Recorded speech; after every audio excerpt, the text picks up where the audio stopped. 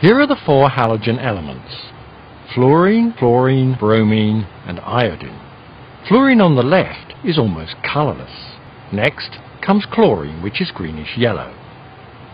Fluorine and chlorine are both gases at room temperature, but bromine is a liquid and iodine is a solid.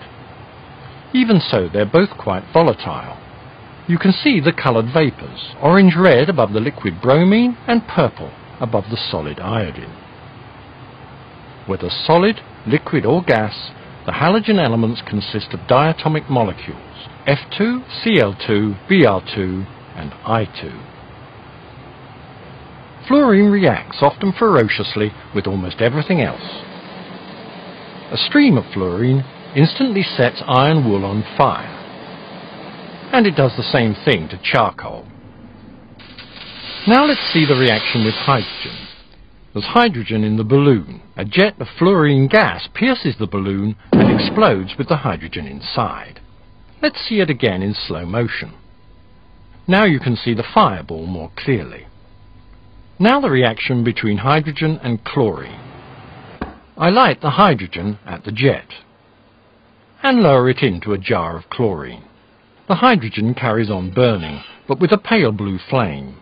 When the halogens react with hydrogen, the hydrogen halides are produced: HF, HCl, HBr and HI.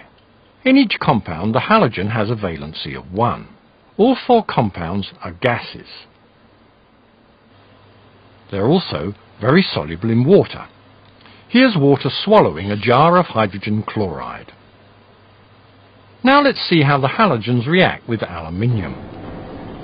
When aluminium powder meets fluorine gas, the reaction's over in a flash. To get chlorine to react with aluminium, I'll heat some foil in a stream of the gas. The white fumes are aluminium trichloride. With bromine, I just drop aluminium foil into the liquid. There's a short delay, but normal service is soon resumed.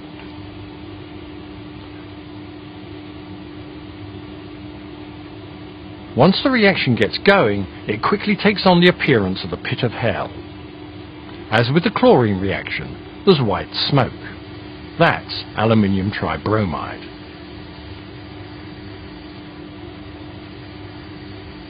The reaction with iodine is just as spectacular.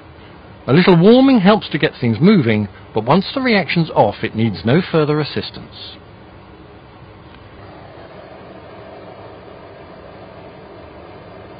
The products of all four of these reactions are white solids, and they're all trihalides: Al3, AlCl3, AlBr3 and AlI3. Now aluminium is a trivalent element, so in these compounds the halogens are all showing a valency of 1.